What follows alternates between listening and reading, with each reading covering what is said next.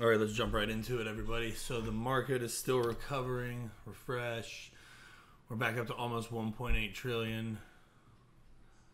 Lots of green. I feel a lot better about it when this third row's got a lot more green in it too, but it's a start. Enough of that. This is the 15-minute chart on Bitcoin. It looks to me, you can see that ever since the crash, the bottoms are trending upward. I'm not going to keep that. If you zoom out to the 1 hour, I don't know if you guys can hear my dog's nails on the floor or not, but man, they're loud right now. You can see it's on its way back up. Same thing over here with the total altcoin market cap. Here was the crash back here.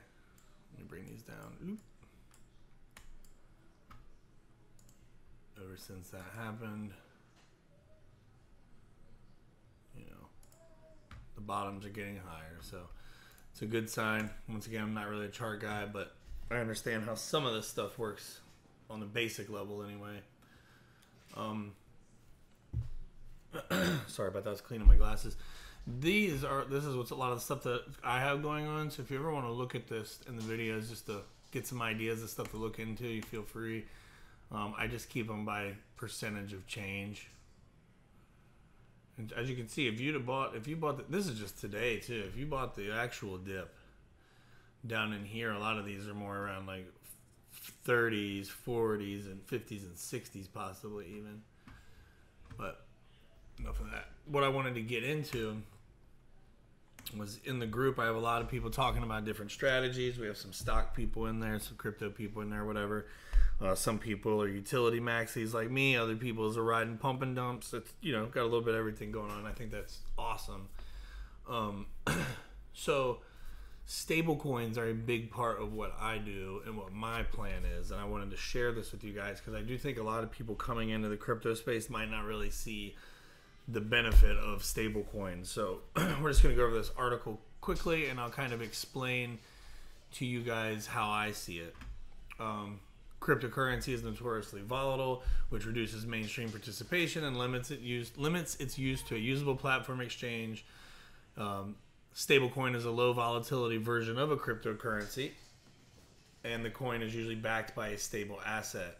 They're useful for investors who want to keep their assets in the crypto space.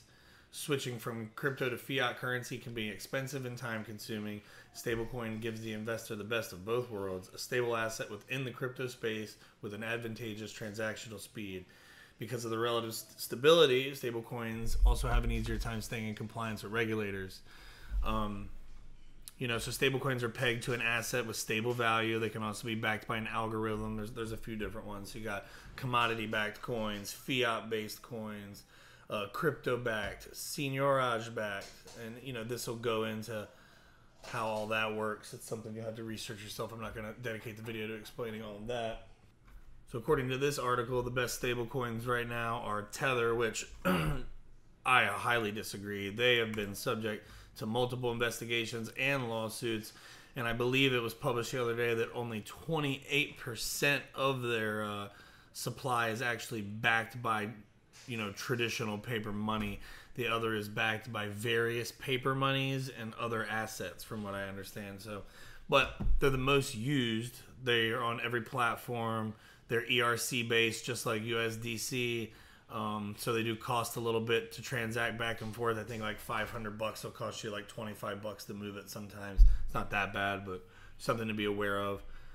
True USD is another one. I've never really used them. I know Paxos is huge.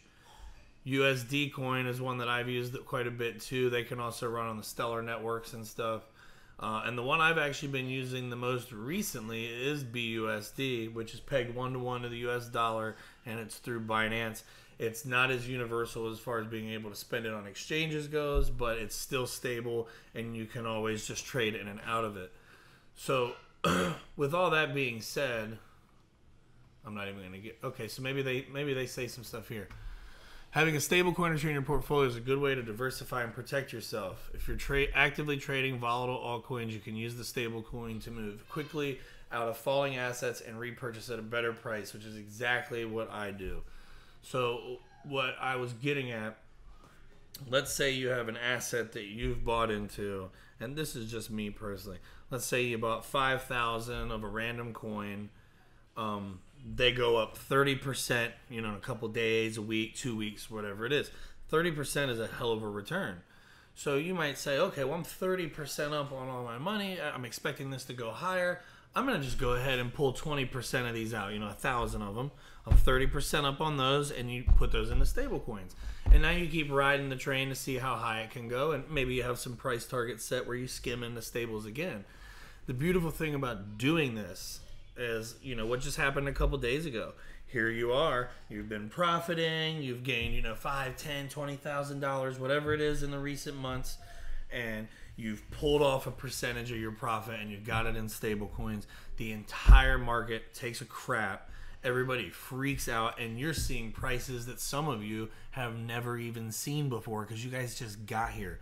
So instead of having to, now all your profits have been erased, you're now waiting to get back to where you were in order to even be able to sell and not have lost money.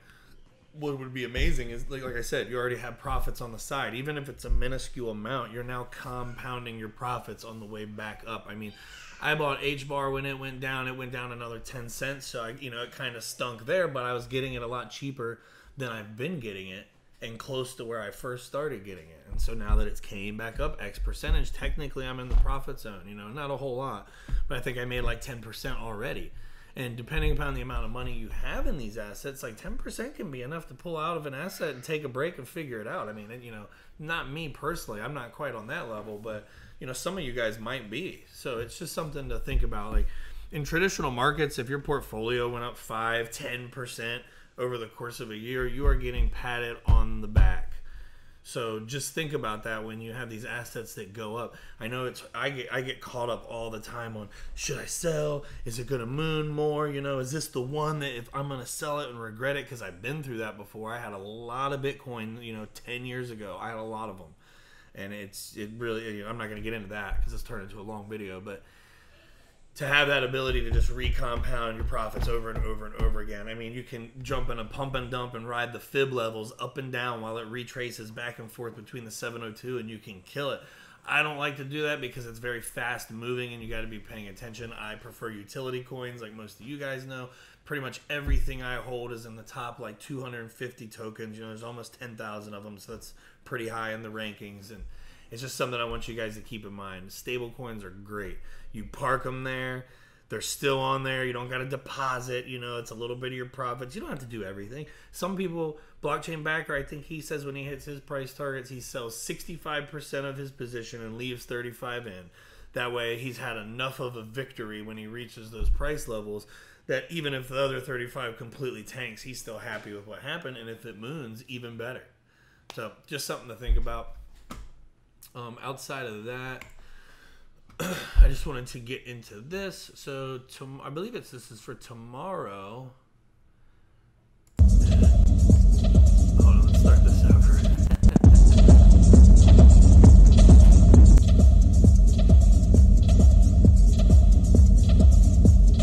Everybody's getting pumped up.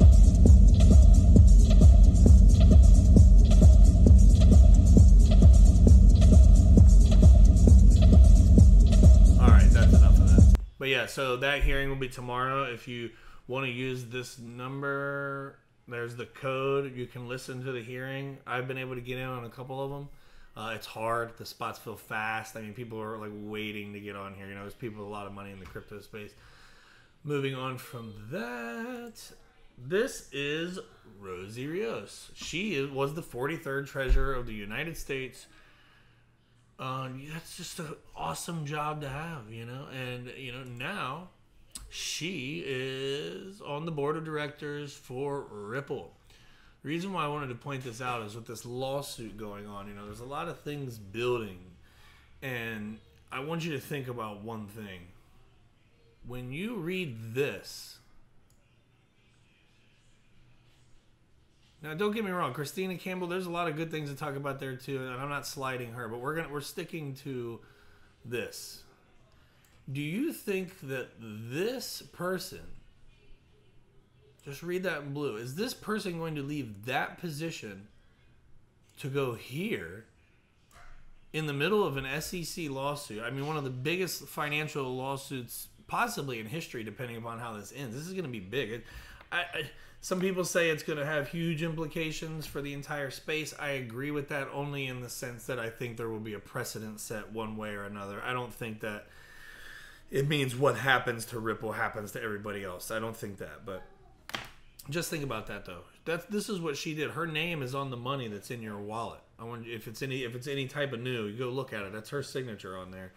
Would you leave a position like that to go work for a company being sued by the U.S. government, the Security Exchange Commission, if you did not have supreme confidence in what that outcome was going to be? Just think about that. I'm not telling you what to think. You decide what to think for yourself. But I want you guys to think about that because I know it caught my attention and I can't stop thinking about it. So, here is John Deaton. You know, he's chiming in too. A former U.S. Treasurer disagrees with the SEC and says XRP does have utility.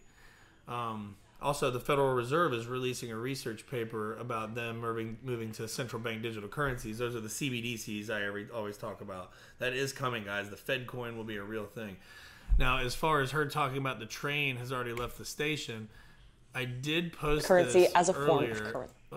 I posted earlier in my group. I'm going to play it in a video too. Just listen to this little piece of this interview. What do you think about cryptocurrency as a form of currency? Well, I think the train's already left the station in terms of cryptocurrency. You may or may not know that I just joined the board of Ripple. And the what? The reason why I chose to join that board, it's, in my opinion, one of the few cryptocurrency options out there that has a credible and legitimate use. So financial institutions use it to settle cross-border payments. Hold on, guys. One more time. It's, in my opinion, one of the few cryptocurrency options out there that has a credible and legitimate use. So financial institutions use it to settle cross-border payments. Hope you guys are paying attention. And then this guy, RobXRP, another great channel on Twitter. If you guys are on here, he will be tweeting the basic. I think he's going to do like a transcript type thing where he's typing it as it goes through, so you'll be able to actually read almost in real time what's being said by both sides of the case, Ripple and the SEC. They're pretty fun, man. They get heated. So, but yeah, that's it for this video. One more time, I just want to right here. Why I chose to join that board. It's, in my opinion, one of the few cryptocurrency options out there that has a credible and legitimate use. So financial institutions use it to settle cross-border payments. Why I chose to leave my position as the treasurer of the United States of America for this cryptocurrency company is because I chose to join that board. It's, in my opinion, one of the few cryptocurrency options out there that has a credible and legitimate use. So financial institutions use it to settle cross-border payments. Don't make me put this thing on loop, guys. I hope you're picking up what I'm putting down. That's it for me. I'll talk to y'all later.